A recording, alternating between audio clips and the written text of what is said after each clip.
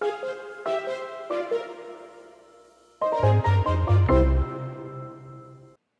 everyone, welcome back to my channel. I'm Ask Amber, and today I'm going to show you how to extract an FBX from a Unity project, bring it into Blender, edit it a little bit in Blender, and then bring it back into Unity the correct way. Let's get started. If you're looking for a model to work with because you don't have one, feel free to stop by my shop on Discord, or you can sign up for my Patreon where I give away a full Unity package every month for my $10 patrons. There's also FBX assets, 2 of them per month, and access to my Nitro channel in my Discord server. This is the brand new model I just made for July. Everything is custom, so if you're interested in working with her and editing this model, go ahead and sign up for my Patreon. Or if you already have a model that you're waiting to edit, this is a great tutorial for you. So you have your Unity package, but you don't know how to get the FBX out. Let me show you how. All you need to do is open your Unity project, find the FBX, right-click on it, and either open it in Finder or Explorer, depending on if you're in PC or Mac, and then just copy this file into a new folder that you've created so that you can work on the model. Do the same thing for your FBX and for your entire textures folder within the project. The next step you're going to want to do is download Blender and the Cats plugin that goes with it. So I'm going to link both of these in the description below, and go ahead and download and install Blender and leave the Cats zipped because you're going to want to import that as an actual zip file. So once you have everything downloaded, you're going to open up Blender, and it looks like this when you first open it up. There's a camera, a light, and a little cube, and I'm just going to hit A on my keyboard, which is going to select everything, and then I'm going to hit X, which will bring up my delete menu, and I'm going to delete everything out of here so I just have my blank screen. And this is the starting point of all of your Blender projects. Now, the first thing I need to do is install my Cats plugin because you can't really do anything for VRChat without Cats. So what I'm going to do is I'm going to go to Edit, Preferences, and I'm going to click on Install.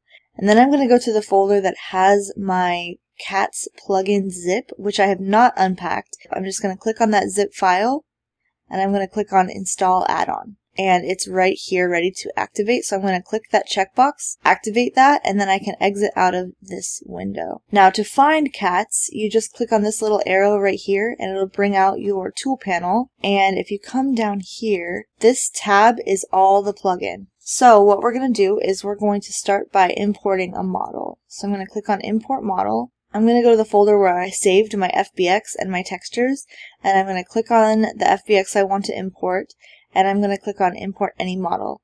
Just so you know, you can also change the view of Blender so you can have thumbnails if you want. I usually use thumbnails because, especially when I'm loading in textures, I can see which textures are which. So I prefer thumbnails, but if you prefer list view, it's totally up to you. Once your FBX is imported, you'll see that it looks a little funny. It's grayed out. The materials are not exactly what they should be. So what we're going to have to do is fix model. But before I do that, I'm going to click this little wrench icon, and I'll see a bunch of checkboxes. I'm only checking these 2 boxes because I don't want to join my meshes, and I already know that this model is fixed from a previous version that I made of her. If you're not sure what to do, just leave the default boxes that were already checked.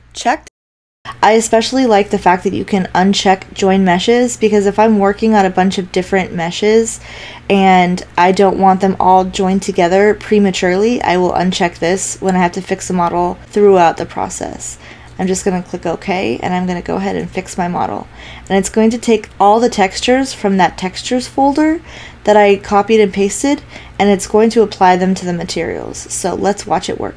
So now the model is fixed, and this is what she looks like with all of her textures applied. As you'll see over on the right hand side, there is an armature with a drop down next to it, and you'll see a couple of meshes here.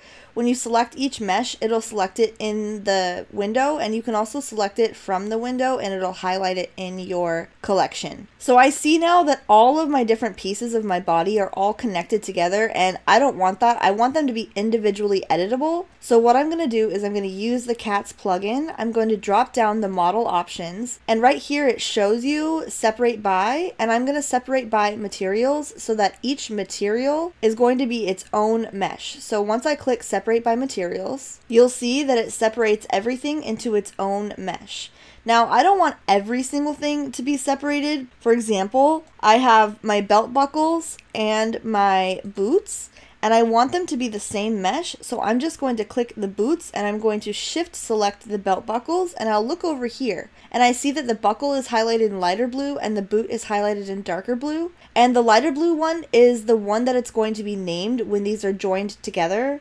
I'm going to command or control click the boot so that that is the lighter one, and you'll see also in the window it's highlighted in lighter orange, whereas the buckle is highlighted in darker orange. If I were to command click boot again, it would deselect it, but I just want it to be the lighter blue so that when I push command or control J, it joins them together and it's called boot. And you'll see down here, if you look in this bottom panel, when I click on boot, there's this little tab right here where you can look at your materials. Now these are the same kind of materials that you're going to have when you port into Unity. So I'm going to click on my materials tab and you'll see that you have two materials that are joined together within this one boot item. If I were to click on the buckle and take that buckle off, it would automatically apply the boot material to both meshes that are in here, and these would become one. So I'm going to just go ahead and command or control Z, take that back, and now I have the boot all as one mesh. It has two materials and I can toggle it off or toggle it on. I have a full body mesh underneath all of my clothing. A lot of models that you'll get from DeviantArt or from VRC mods, they'll have like the legs chopped off. So I recommend, if you want to have more flexibility with a model, buying a model or finding a model that has a full mesh underneath so that you can add different clothes, different shoes, things like that. Now I'm just going to zoom in and I'm going to join my garter together. I have my metal pieces, my diamond pieces, and the garter belt itself. Make sure my garter is highlighted in light blue.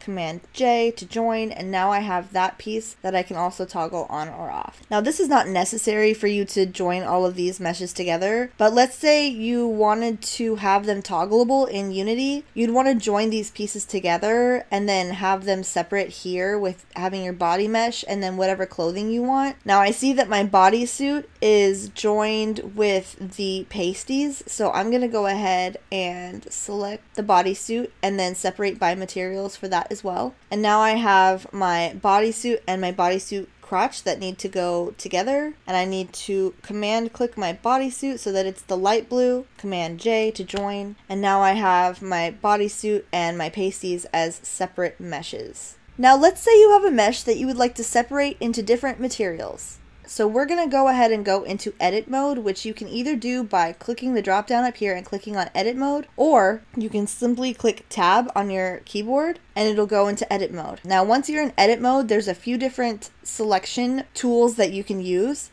You can either select by vertex, which will give you the little dots in between. You can select by edge, which will give you the lines in between, or you can select by face, which will give you the actual faces of the vertices.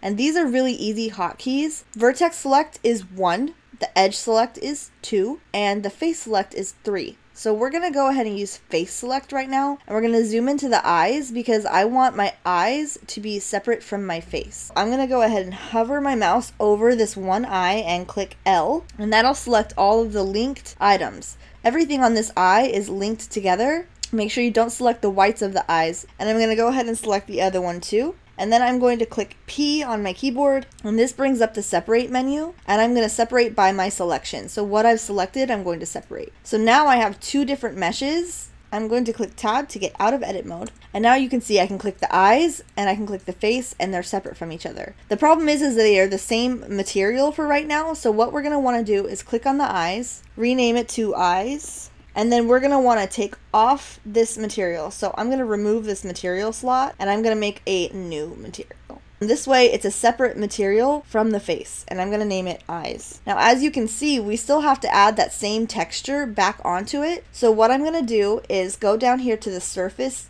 drop down, and it's already at principled BSDF, which is great. It's the automatic one. You don't need to change that. And down here below it says base color, and you can either change it to be a solid color if you want, but I want a texture on mine. So what I'm going to do is I'm going to click this little circle right next to the base texture, and I'm going to select image texture. It opens up this whole new menu down below where I'm going to click open. I'm going to navigate to my textures folder that I saved from earlier. Here's all my textures, and I'm going to use the same face texture. Now you can use the same face texture on 2 different materials and they will still be 2 separate materials because your texture does not define what your materials are. So I'm just going to use the same image, and this way I'll have 2 different materials but 1 texture. Make sure that your color down here is at sRGB. Sometimes it likes to change. And there you go. Now you have 2 separate materials. So if you were to join the eyes and the face together, Command J for join. If you were to join these together, you see now that you have 2 different materials, which is really great because you can even make 3 different materials. You can make the eyes by the same selection process into 2 different materials. So let's say you want one eye to be red, one eye to be green. You can easily do that by the same exact process. Just select one of the eyes with L, separate it with P by selection, and then add a new material onto that eye, and you'll have 3 materials here instead of 2. You can do this for any part of your body that you want to, any part of your meshes. That way you can exactly have what shaders you want, what materials you want. You can add new materials, you can join up old materials. Let's say you don't want that eye texture on your face. All you have to do is just simply minus the eye texture, and now your face will automatically be applied back to the eyes. You have the same texture on both, so it doesn't look any different, but now your eyes and your face are the same material once again. So I'm going to Control Z. Alright, so now I think we're ready to join everything together and get it ready for Unity. For the sake of this project, I'm going to join all of my meshes together, which you can do of 2 ways. You can either click here, join meshes all, which a lot of people like to do, which is totally fine.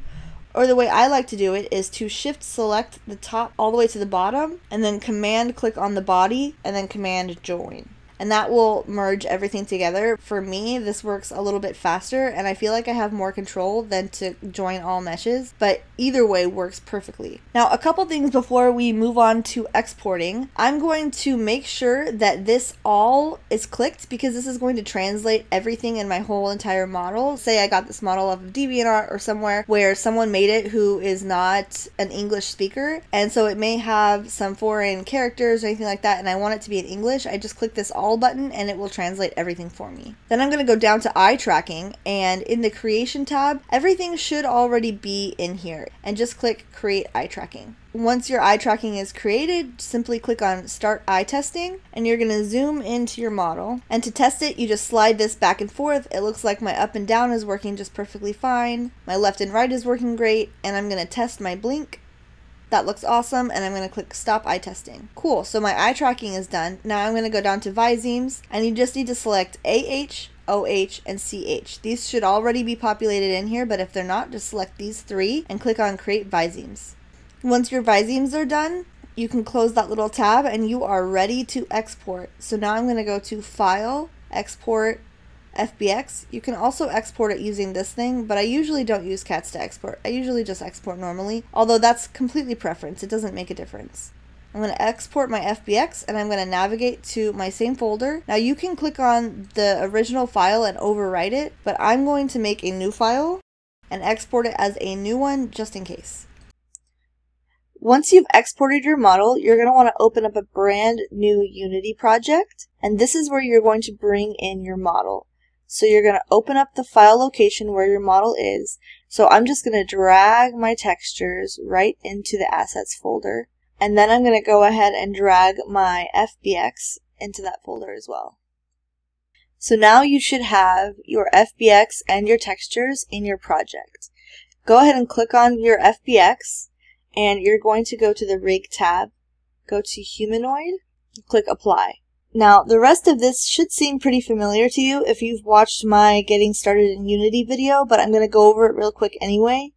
I'm going to configure my model.